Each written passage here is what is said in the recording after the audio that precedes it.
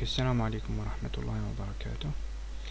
So in this video you'll see how to use the Arabic keyboards, how to write in Arabic. And let's say that there are three ways, not two.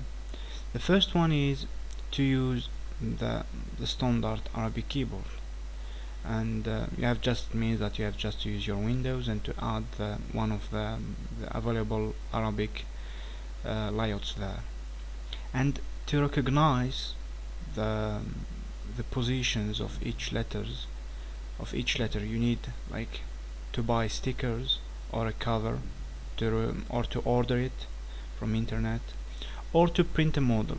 You can print a model like this one. So this is one of the standard model. Printing it, you will find many pictures if you write Arabic keyboard in Google. Just print it in a paper and put it near you, just like to recognize the position of each letter. Or of course you can also use the OS key, the on-screen keyboard of Windows. Just look for OS key and you will get that keyboard. But it's not really easy to use that keyboard when you are using something else. It will take space from your screen if you have just one screen. Okay, let's continue. The second way is to use a phonetic layout. What is a phonetic layout? So let's say that a phonetic layout use your native language to write Arabic. It means it uses the position and the placings of the keys that are in your native language or native keyboard. It means that if you use, for example, QWERTY in English or AZERTY in French, if you write B, the Latin B, you will get ba, the Arabic equivalent. The same thing for all the other letters, like Z, you will get Z. For Q, you will get Qaf. For T, you will get T. For Ka, you will get Kaf, and M, you will get Mim. So this is how it works, a phonetic keyboard. It makes this thing easy by simplifying the use of the keyboard. It means that you don't have to learn a new emplacement of the Arabic keys, but just using the old one with some few differences. So what you can do for that is downloading a ready one. So just go in Google, write something like phonetic Arabic keyboard. You will find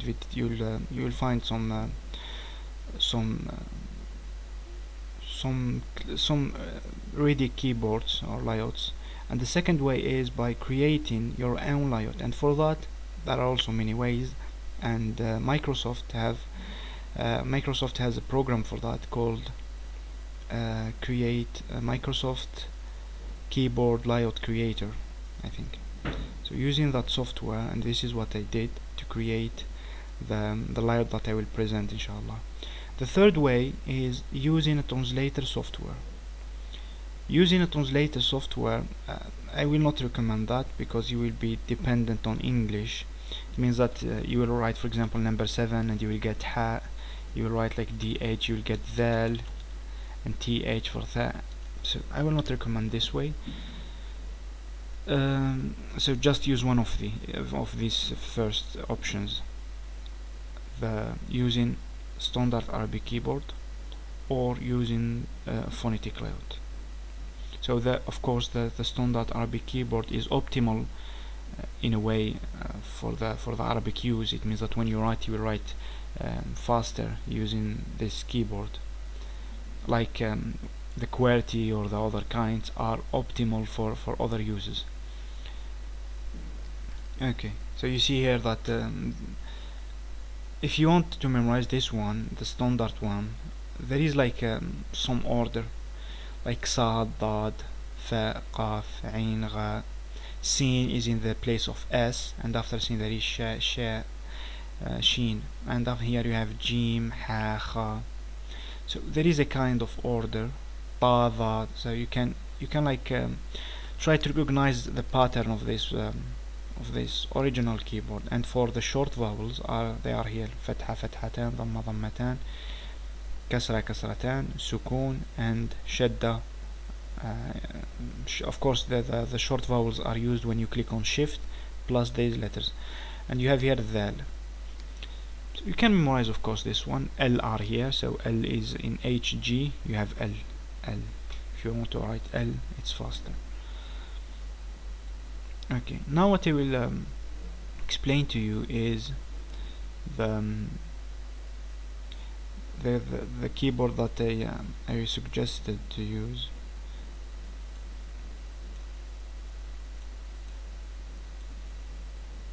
So this one is a keyboard. Just 1 minute. Okay, I think that it's clear to see it.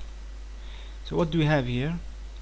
We have a trial phonetic layout. Yeah, and of course it need to be customed, inshallah. So here I put it just the letters. It's not important. So let's start. Here we have Q. In the place of Q we have qaf. In W it's wow. In the E we have ain, because they look same, they are similar. E, I, R, Ra. T you have ta, and if you use the shift you will get ta, emphatic T. For the ya, over the letter Y, you have ya, and if you click on the shift you get alif maqsura without dots. Here you have fatha, the vowels, the short vowels, fatha, kasra, dhamma. And if you shift you have tanween. Here I made the sukun.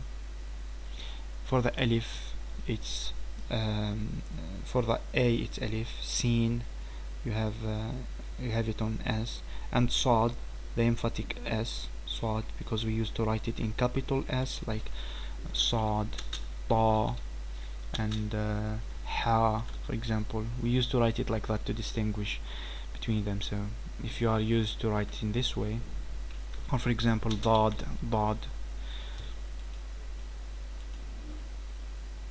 So if you are familiar with that, it will be easy for you. S, we have dal and dad. If you shift we have F, you have ghin, ga, you have in H ha and ha. If you shift jim, ja, kaf, lam, zay. But if you shift you will have dha.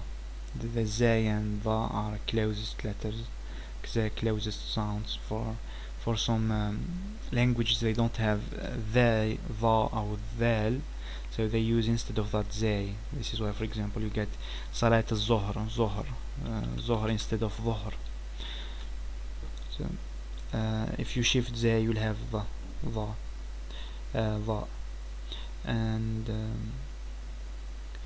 And for the X and the C I choose in my language, in one of Tamazight language, using the Latin characters. Tamazight is written in many ways, using many alphabets. Using the Latin alphabet they use X for kha, because the X is a compound sound, it's KS, so that doesn't make sense to keep it kha.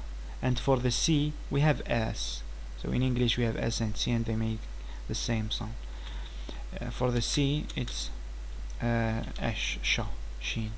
You see, so this is like one of the differences here. X is for kha, C is for sheen. For the V there is no V in Arabic.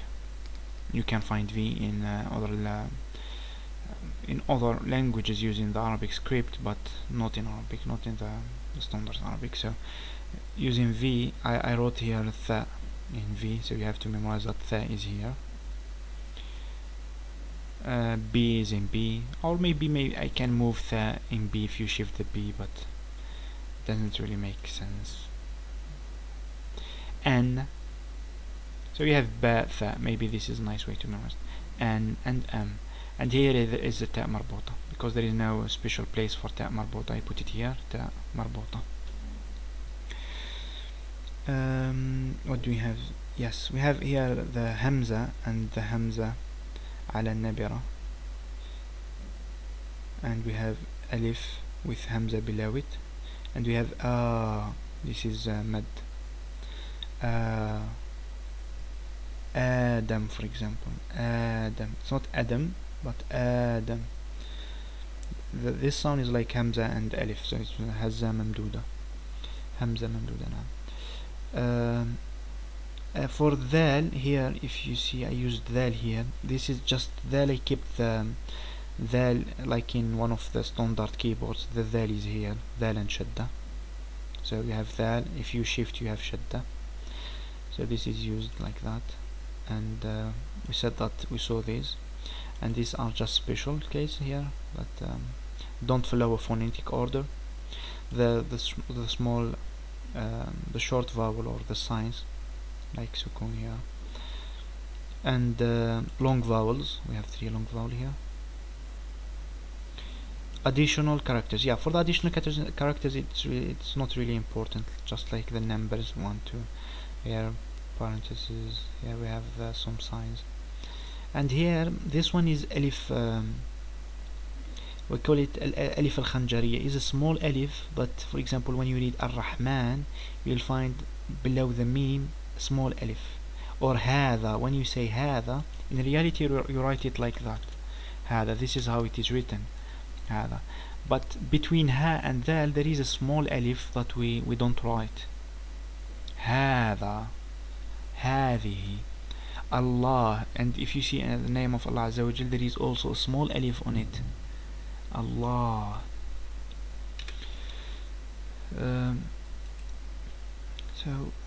What do we have? I think that's all. Signs, additional characters. Yes, and of course, what you need to do is to download from one of these links. So you just like download it. Decompress and install the setup. Yes, so you have to decompress that. Use, for example, the zip. Download this one, the second one, and install the setup that you have there, and you will have your layout. So just use Alt and Shift. Alt and Shift is to switch from English to Arabic, or from Arabic to English, or go to the language choices. Yeah, in your menu in the bottom near the clock, there is like English, ENG. Click on it and you will find Arabic, and now enable it. So and you will find, like, yes, you will find 2 pictures to explain like the layout that we are using, and also you will find the map, the used map for the Microsoft software. What can I say? Shift letter, yes. So mainly this is what I have here, and these are the pictures. So this one is the first picture. This is how you will make your keyboard if you want, using Microsoft Keyboard Layout Creator. And this one is when you shift. So here I checked shift, and you have the shift alternative. And inshallah, this how to make your layout using Microsoft Keyboard. If you don't want like to download anything, and you want to be to use your own keyboard to personalize it and customize it in your way. I explained that in another video that you can see here. So that's all, inshallah, for the moment, and maybe we'll take maybe I'll make another video to explain more about Arabic keyboards, inshallah. Assalamu alaikum.